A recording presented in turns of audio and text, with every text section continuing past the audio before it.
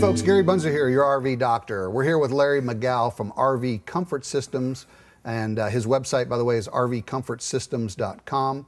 We're going to talk a little bit about his product called the Cheap Heat, which basically is an add-on component to your existing propane furnace. And what it does is you allow, there's an add-on component with a heating coil, electrical heating coil, whereby you use electricity to heat the coach instead of burning propane in your furnace.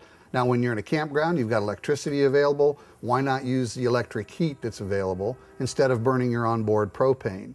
And then when you go on the road, obviously you flip a switch and you go back over to the propane side of your furnace, so your heating system. Very similar to what some water heaters do with an electric heating coil in the water heater, as well as burning propane to create the heat. So Larry, welcome to us, and we've got a couple components of your Cheap Heat unit here, and let's start with the coil, because this is what you have here on the desk right now. Then we'll talk a little bit more about some of the important other components. So tell us a little bit about the coil. Well, one of the challenges has been in the process of designing this, or being able to provide enough heat to actually heat the RV clear down to those colder temperatures, well below freezing.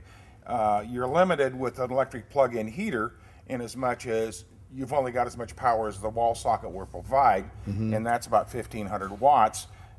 Plus, you have a tendency of it, if it falls over, it's pointed against something. It's just not safe. Right, yeah. Exactly. Where with this thing, depending on the size of shore power, and with the newer RVs now, you're finding that most of them are coming out with 50 amps. This thing will generate 5,000 watts worth of heat. Unlike a gas furnace, which is about 60% efficient, this is 100% efficient. 100% efficient. 100% efficient. What we found in the RVs that we've got this thing installed in right now, we've got people that are living in RVs that are 38 feet, 40 feet, at temperatures, well, it was 9 degrees here a couple of weeks ago in Seattle. We've got people that are heating their RVs 100% with this running, absolutely no gas, and still have reserve heat. The furnace is cycling on and off. That's how much heat this thing produces. It's amazing. One of the advantages also with this is we have the ability to have 3 different heat levels. I noticed that you've got 3 different wattage ratings here on the end, which we'll show the camera here in just a minute, but why 3 different types of wattages? Well, we've got, for a couple of reasons. Number one, different sizes RVs are going to require a different amount of heat. We've also got the fans in them may not move as much air. We've got RVs that have a 50 amp circuit, some have a 30 amp circuit. The uniqueness of this coil is, depending on which one you select, this will run on 115 volts at 30 amps, or this will run at 250 volts on the 50 amps. This will do both of them. It's basically all in one. It's the way the system's designed. We tried to make it so we could cover the RV industry from the smaller 20-footers all the way up to the 40-footers, and be able to do it with one system. Ah, I see. And basically, so it's the same one singular coil assembly that the installer then just chooses here at the end which wires to connect to determine what the wattage output would be. Right, and by holding it all in this one system, it allows us to have the safeties associated with all 3 different heat levels are common to all of them. This system, unlike, again, electric plug-in heaters, has redundant safeties in it. It has 2 automatic high limit temperature switches that at 200 degrees will shut the system down. Talk about these limit switches right here. And if one fails, then the other one kicks in. And if those fail, then there's what's called fusible links behind the panel inside here. They look like little diodes. Yeah. And these things here, at 333 degrees, these things internally open up, and then they shut down. There's nothing you can do to make it run. It's not resettable fusible link. So No. fusible link, once it burns through and once it's gone, then this unit has to be sent back and replace the entire coil assembly. Exactly. And the method to the madness is if you close off all the registers, if the fan fails, if anything goes wrong, these things are going to burn through internally, and they won't cause a fire. So redundant safety features basically means that for the end user's sleeping at night, it's not going to be a concern because you have redundancies built in. Yeah, exactly. This actually has more safety features in it than a gas furnace does. Now, you're still using the same fan on the existing furnace to blow the heated air throughout the coach. Right, and that's exactly. This is after the furnace. What happens is we're using the fan. This is attached at the end of the furnace, and then the ducts are reconnected to a small plenum that this is inside of, and so the air blows through the furnace. Since the gas furnace isn't on, then this does all the heating of the air, pushes it out the coach, and we're good to go. We've done temperature checks with this stuff, and in some cases, we've actually had where this thing produces more heat at the registers than the gas furnace. Than the propane burning. Yeah. Interesting. It depends on the installation. It depends on the duct runs. But we've got temperatures and duct runs of up to 145 degrees. Yeah, well, you've seen it work. Well, I witnessed 2 installations of this product, and I personally measured the duct temperatures. One of them measured the closest duct to the furnace, where obviously you're going to get more heat, actually measured 143 degrees that I saw with my own eyes. And the furthest duct from the furnace in this, how long was that fifth wheel? That was 38 foot. 38-foot fifth wheel. The furthest duct in the living area measured at 95 degrees. So when you balance that out over the course of the interior length of a coach, it was quite toasty in that coach. It was nice and comfortable in there. Yeah, and the other thing you got to realize, that was only a 4-inch duct. There was an uninsulated duct that ran full length of the coach, and you still had 95 degrees worth of temperature coming out of it that heated the coach. In fact, we've gone back to the lady and talked to her, and she said it's the best thing she's ever done. Her complaint was, believe it or not, she's got granite countertops, and her granite countertops were cold. And she says, you know, now my floors are warm, my granite counter, everything's warm. I know she was looking forward to walking through the floor of the coach without her slippers on during the course of a winter. So this is a great add-on product. Now it fits across the board. Which furnaces does it work on? Which one is it not applicable to? Where's the delineation, the line of delineation?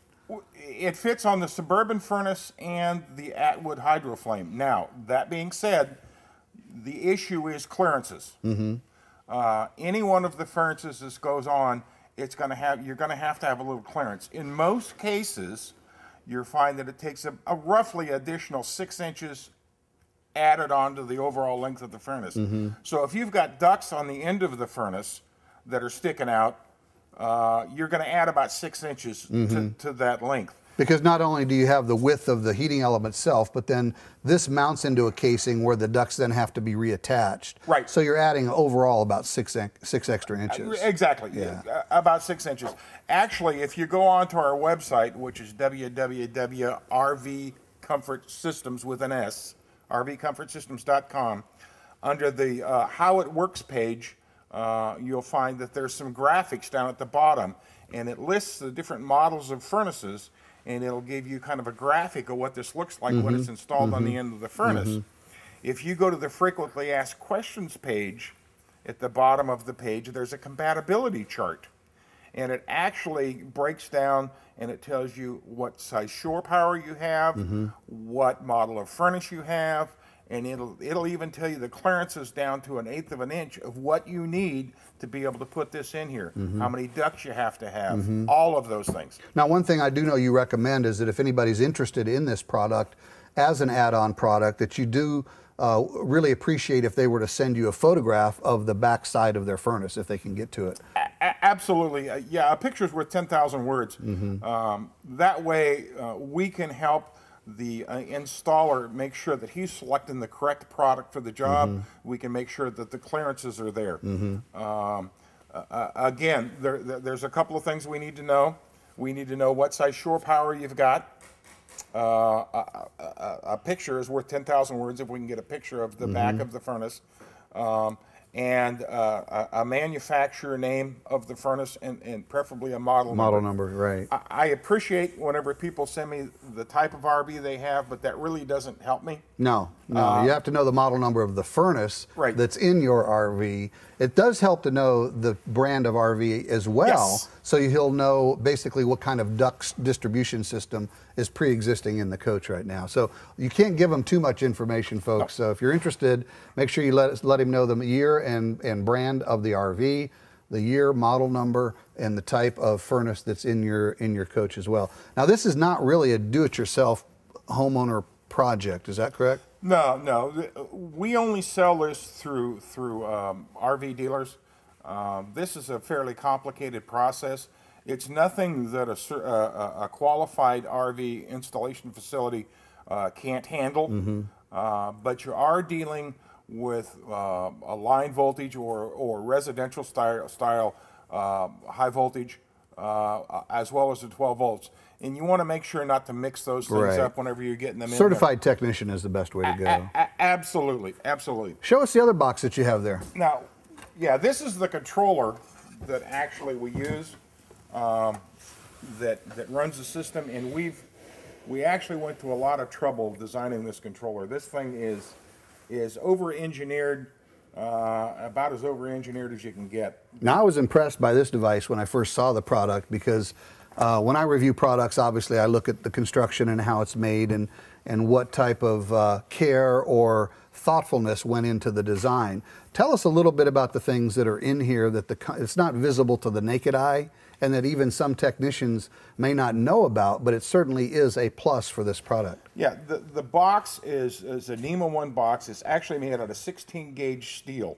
Welded joints. I'm not saying you could drive a car on it, but you might be able to. It's a hefty box for its small size. The printed circuit board is everything in it is over-designed by 35 to 40%. The most current that the system draws at any point in time is just over 20 amps. This is a 30 amp relay, so the wires. A lot of headroom in that spectrum. The circuit strips, and you can see how wide these strips are. These electrical paths are designed for an excess of 30 amps. The fans in the furnaces draw roughly 10 to 15 amps, 20 amp relays. The really part that we're real proud of is the speed controller here.